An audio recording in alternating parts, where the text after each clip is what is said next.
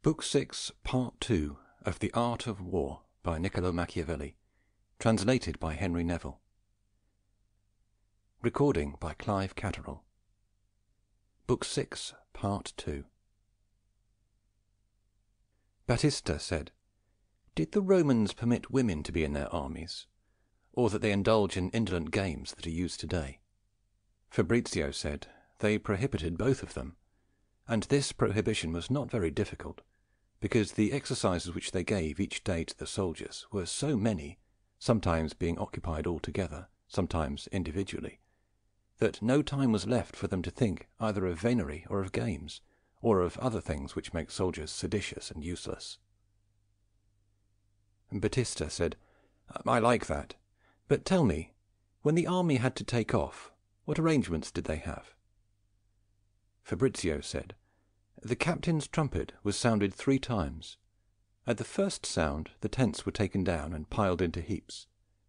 At the second they loaded the burdens, and at the third they moved in the manner mentioned above,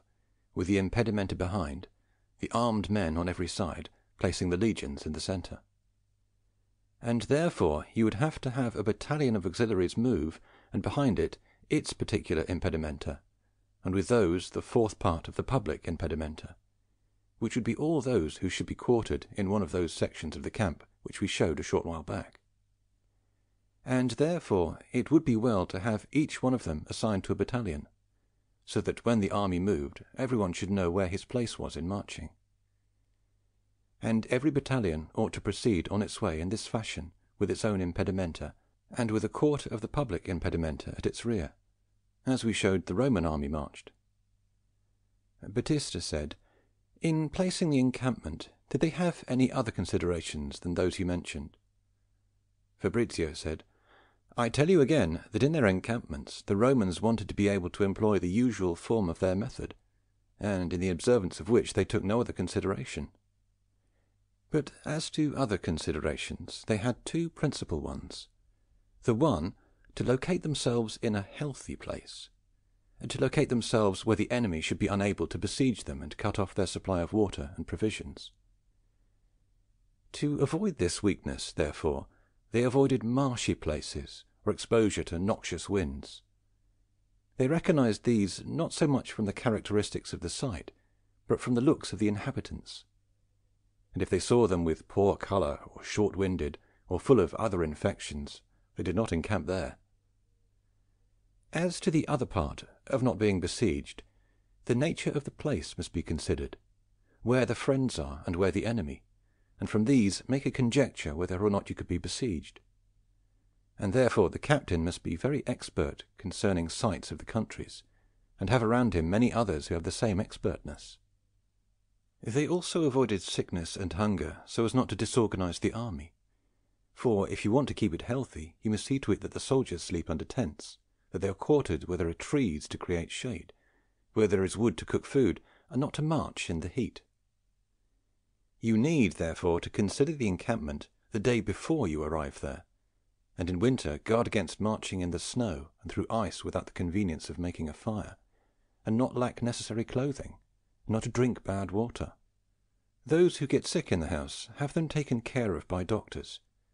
for a captain has no remedy when he has to fight both sickness and the enemy. But nothing is more useful in maintaining an army healthy than exercise,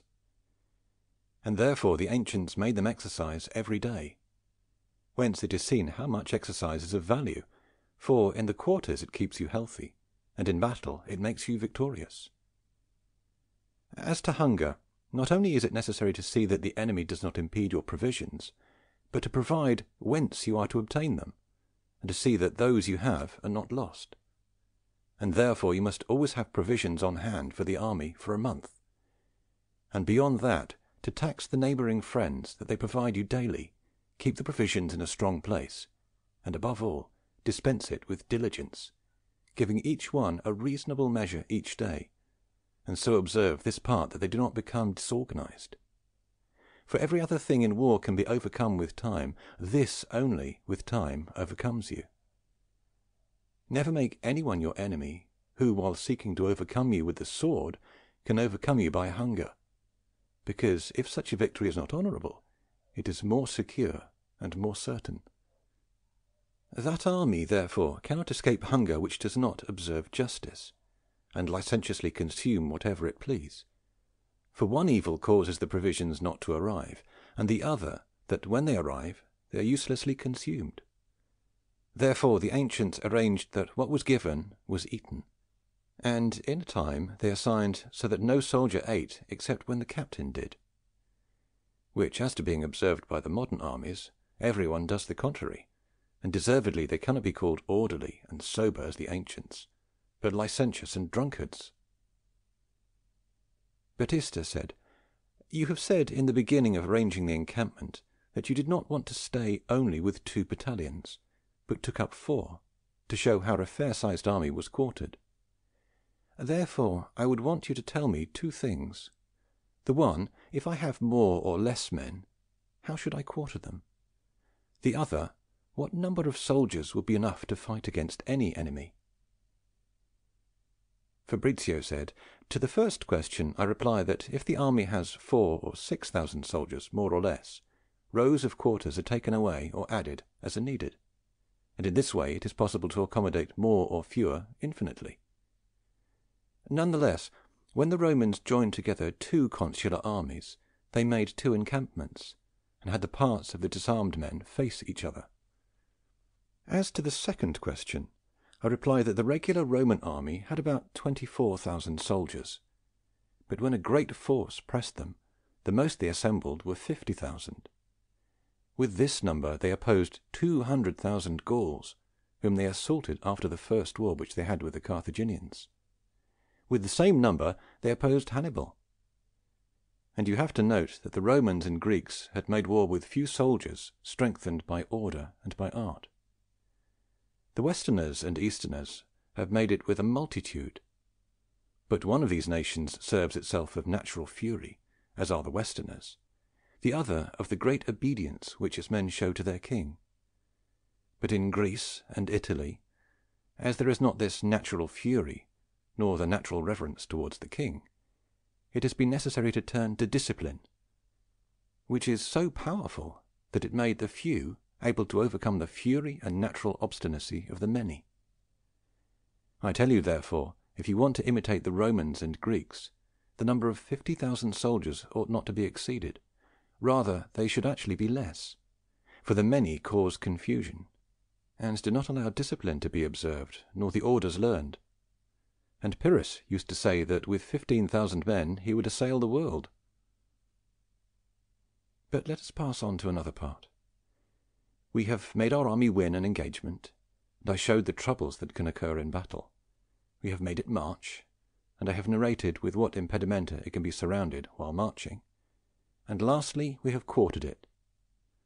where not only a little repose from past hardship ought to be taken, but also to think about how the war ought to be concluded. For in the quarters many things are discussed, especially if there remain enemies in the field, towns under suspicion, of which it is well to reassure oneself and to capture those which are hostile.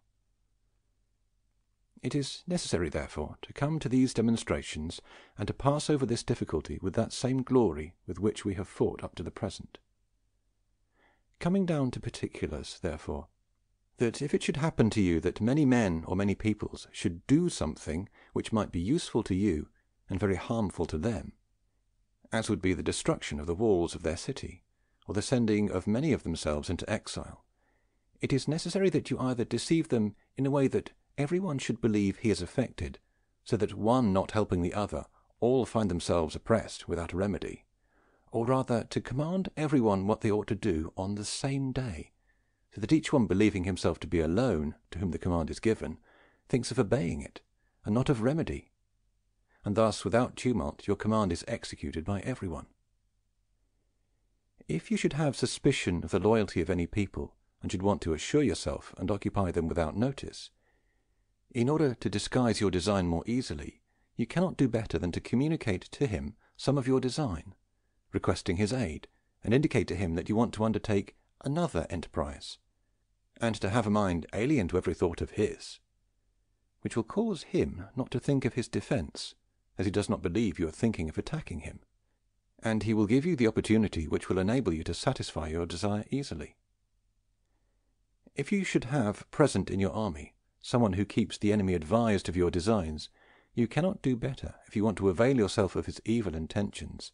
than to communicate to him those things you do not want to do, and to keep silent those things you want to do, and tell him you are apprehensive of the things of which you are not apprehensive, and conceal those things of which you are apprehensive, which will cause the enemy to undertake some enterprise in the belief he knows your designs, in which you can deceive him and defeat him. If you should design, as did Claudius Nero, to decrease your army, sending aid to some friend, and they should not be aware of it, it is necessary that the encampment be not decreased, but to maintain entire all the signs and arrangements, making the same fires and posting the same guards as for the entire army. Likewise, if you should attach a new force to your army, and do not want the enemy to know you have enlarged it, it is necessary that the encampment be not increased, for it is always most useful to keep your designs secret. When Metellus, when he was with the armies in Spain, to one who asked him what he was going to do the next day, answered that if his shirt knew it, he would burn it. Marcus Crassus, to one who asked him when he was going to move his army, said, "Do you believe you are alone in not hearing the trumpets?" If you should desire to learn the secrets of your enemy and know his arrangements, some used to send ambassadors, and with them men expert in war disguised in the clothing of the family, who, taking the opportunity to observe the enemy army, and consideration of his strengths and weaknesses, have given them the occasion to defeat him. Some have sent a close friend of theirs into exile, and through him have learned the designs of their adversary. You may also learn similar secrets from the enemy if you should take prisoners for this purpose. Marius, in the war he waged against Cimbari, in order to learn the loyalty of those Gauls who lived in Lombardy and were leagued with the Roman people, sent them letters, open and sealed, and in the open ones he wrote them that they should not open the sealed ones except at such a time. And before that time he called for them to be returned, and finding them opened, he knew their loyalty was not complete. Some captains, when they were assaulted, have not wanted to go to meet the enemy, but have gone to assail his country and constrain him to return and defend his home. This often has turned out well, because your soldiers begin to win and fill themselves with booty and confidence, while those of the enemy become dismayed, it appearing to them that from being winners they have become losers. So that to whoever has made this diversion it has turned out well. But this can only be done by that man who has his country stronger than that of the enemy, for if it were otherwise he would go on to lose. It has often been a useful thing for a captain who finds himself besieged in the quarters of the enemy to set in motion proceedings for an accord, to make a truce with him for several days, which only an enemy negligent in every way will do, so that availing yourself of his negligence, you can easily obtain the opportunity to get out of his hands. Sulla twice freed himself from his enemies in this manner, and with this same deceit Hannibal in Spain got away from the forces of Claudius Nero, who had besieged him.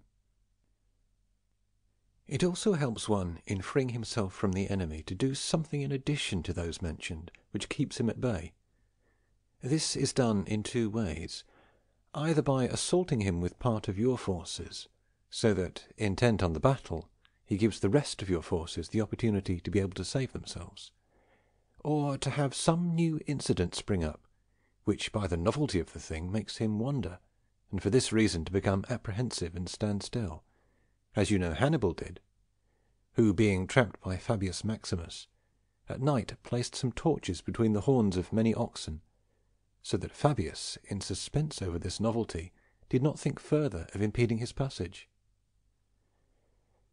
A captain ought, among all the other actions of his, endeavour with every art to divide the forces of the enemy, either by making him suspicious of his men in whom he trusted, or by giving him cause that he has to separate his forces, and because of this become weaker. The first method is accomplished by watching the things of some of those whom he has next to him, as exists in war, to save his possessions, maintaining his children or other of his necessities without charge.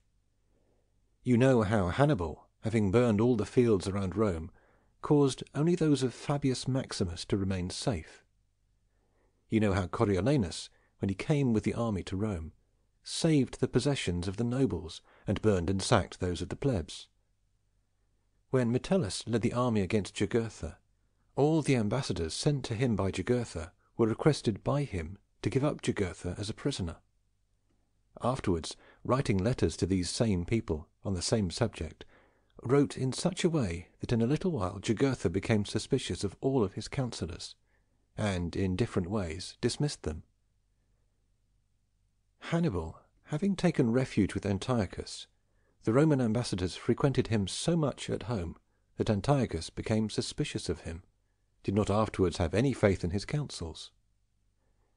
As to dividing the enemy forces,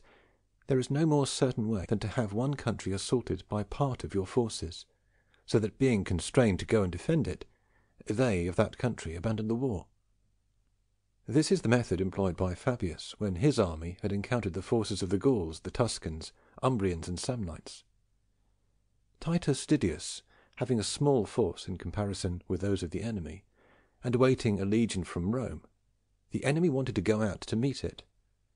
so that, in order that it should not do so, he gave out by voice throughout his army that he wanted to undertake an engagement with the enemy on the next day.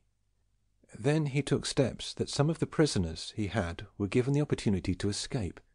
who carried back the order of the consul to fight on the next day, and caused the enemy, in order not to diminish his forces, not to go out to meet the legion, and in this way he kept himself safe. Which method did not serve to divide the forces of the enemy, but to double his own. Some, in order to divide the enemy forces, have employed allowing him to enter their country, and, in proof, allowed him to take many towns, so that by placing guards in them he diminished his forces, and in this manner, having made him weak, assaulted and defeated him. Some others, when they wanted to go into one province, feigned making an assault on another, and used so much industry that as soon as they extended toward that one where there was no fear they would enter, have overcome it before the enemy had time to succour it. For the enemy, as he is not certain whether you are to return back to the place first threatened by you, is constrained not to abandon the one place and succour the other, and thus often he does not defend either. In addition to the matters mentioned, it is important to a captain, when sedition or discord arises among the soldiers, to know how to extinguish it with art. The better way is to castigate the heads of this folly, but to do it in a way that you are able to punish them before they are able to become aware of it. The method is, if they are far from you, not to call only the guilty ones, but all the others together with them, so that as they do not believe there is any cause to punish them, they are not disobedient, but provide the opportunity for punishment. When they are present, one ought to strengthen himself with the guiltless, and by their aid punish them. If there should be discord among them, the best way is to expose them to danger, which fear will always make them united. But above all, what keeps the army united is the reputation of its captain, which only results from his virtue, for neither blood or birth or authority attain it without virtue. And the first thing a captain is expected to do is to see to it that the soldiers are paid and punished. For any time payment is missed, punishment must also be dispensed with, because you cannot castigate a soldier you rob unless you pay him. And as he wants to live, he can abstain from being robbed. But if you pay him but do not punish him, he becomes insolent in every way, because you become of little esteem, and to whomever it happens, he cannot maintain the dignity of his position. And if he does not maintain it, of necessity tumults and discords follow, which are the ruin of an army. The ancient captains had a molestation from which the present ones are almost free, which was the interpretation of sinister omens to their undertakings. For if an arrow fell in the army, if the sun or the moon was obscured, if an earthquake occurred, if the captain fell while either mounting or dismounting from his horse, it was interpreted in a sinister fashion by the soldiers, and instilled so much fear in them that when they came to an engagement they were easily defeated. And therefore, as soon as such an incident occurred, the ancient captains either demonstrated the cause of it, or reduced it to its natural causes, or interpreted it to favour their own purposes. When Caesar went to Africa, and having fallen while he was putting out to sea, said, "Africa, I have taken you." And many have profited from an eclipse of the moon and from earthquakes. These things cannot happen in our time, as much because our men are not as superstitious, as because our religion, by itself, entirely takes away such ideas. Yet, if it should occur, the orders of the ancients should be imitated. When, either from hunger or other natural necessity, or human passion, your enemy is brought to extreme desperation, and driven by it comes to fight with you, you ought to remain within your quarters, and avoid battle as much as you can. Thus the Lacedaemonians did against the Messenians. Thus Caesar did against Africanus and Petreius. When Fulvius was consul against the Cimbri, he had the cavalry assault the enemy continually for many days, and considered how they would issue forth from their quarters in order to pursue them, whence he placed an ambush behind the quarters of the Cimbri, and had them assaulted by the cavalry, and when the Cimbri came out of their quarters to pursue them, Fulvius seized them and plundered them. It has been very effective for a captain, when his army is in the vicinity of the enemy army, to send his forces with the insignia of the enemy to rob and burn his own country, whence the enemy, believing they were forces coming to their aid, also ran out to help them plunder, and because of this have become disorganized, and given the adversary the faculty of overcoming them. Alexander of Epirus used these means fighting against the Illyriki, and Leptinus the Syracusan against the Carthaginians, and the design succeeded happily for both. Many have overcome the enemy by giving him the faculty of eating and drinking beyond his means,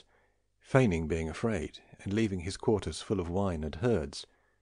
and when the enemy had filled himself beyond every natural limit, they assaulted him and overcame him with injury to him.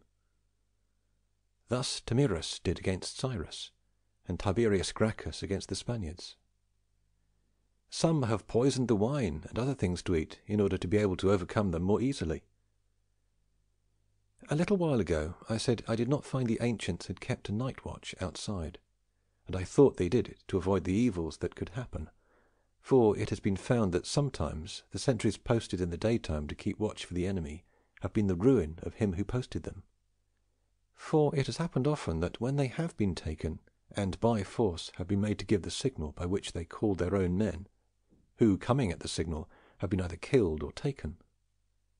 Sometimes it helps to deceive the enemy by changing one of your habits, relying on which he is ruined, as a captain had already done, who, when he wanted to have a signal made by his men indicating the coming of an enemy, at night with fire and in the daytime with smoke, commanded that both smoke and flame be made without any intermission, so that when the enemy came he should remain in the belief that he came without being seen, as he had not seen the signals usually made to indicate his discovery, made, because of his going disorganized, the victory of his adversary easier. Menno Rhodius, when he wanted to draw the enemy from the strong places, sent one in the disguise of a fugitive, who affirmed that his army was full of discord, and that the greater part were deserting, and to give proof of this matter, had certain tumults started among the quarters, whence the enemy, thinking he was able to break him, assaulted him and was routed. In addition to the things mentioned, one ought to take care not to bring the enemy to extreme desperation, which Caesar did when he fought the Germans, who, having blocked the way to them, seeing that they were unable to flee, and necessity having made them brave, desired rather to undergo the hardship of pursuing them if they defended themselves. Lucilius, when he saw that some Macedonian cavalry who were with him had gone over to the side of the enemy, quickly sounded the call to battle, and commanded the other forces to pursue it, whence the enemy, believing that Lucilius did not want to start the battle, went to attack the Macedonians with such fury that they were constrained to defend themselves, and thus, against their will, they became fighters of the fugitives. Knowing how to make yourself secure of a town when you have doubts of its loyalty once you have conquered it, or before, is also important, which some examples of the ancients teach you. Pompey, when he had doubts of the Catanians, begged them to accept some infirm people he had in his army, and, having sent some very robust men in the disguise of infirm ones, occupied the town. Publius Valerius, fearful of the loyalty of the Epidaurians, announced an amnesty to be held, as we will tell you, at a church outside the town, and when all the public had gone there for the amnesty, he locked the doors, and then let no one out from inside except those whom he trusted. Alexander the Great, when he wanted to go into Asia and secure Thrace for himself, took with him all the chiefs of this province, giving them provisions, and placed low-born men in charge of the common people of Thrace. And thus he kept the chiefs content by paying them, and the common people quiet by not having heads who should disquiet them. But among all the things by which captains gain the people over to themselves are the examples of chastity and justice,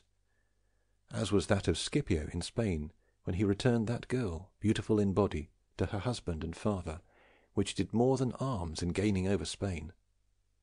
Caesar, when he paid for the lumber that he used to make the stockades around his army in Gaul, gained such a name for himself of being just, that he facilitated the acquisition of that province for himself.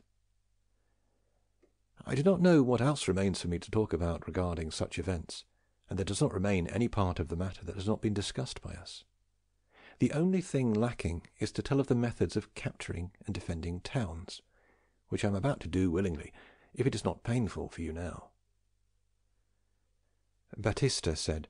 "Your humaneness is so great that it makes us pursue our desires without being afraid of being held presumptuous, since you have offered it willingly, that we would be ashamed to ask you.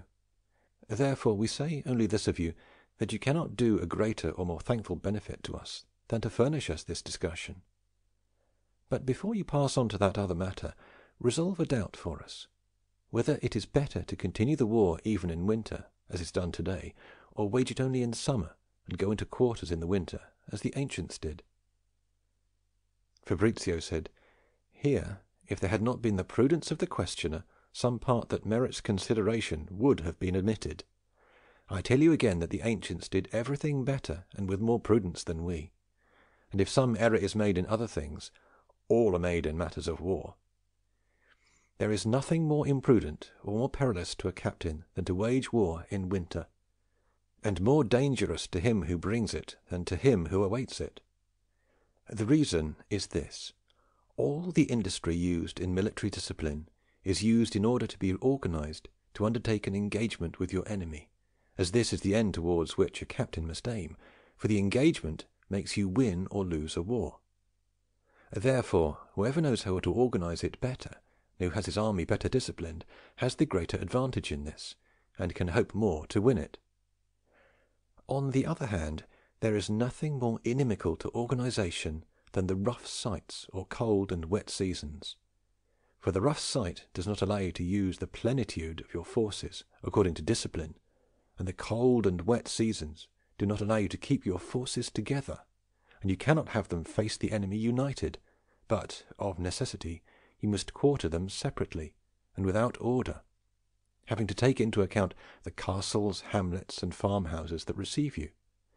so that all the hard work employed by you in disciplining your army is in vain. And do not marvel if they war in winter time today,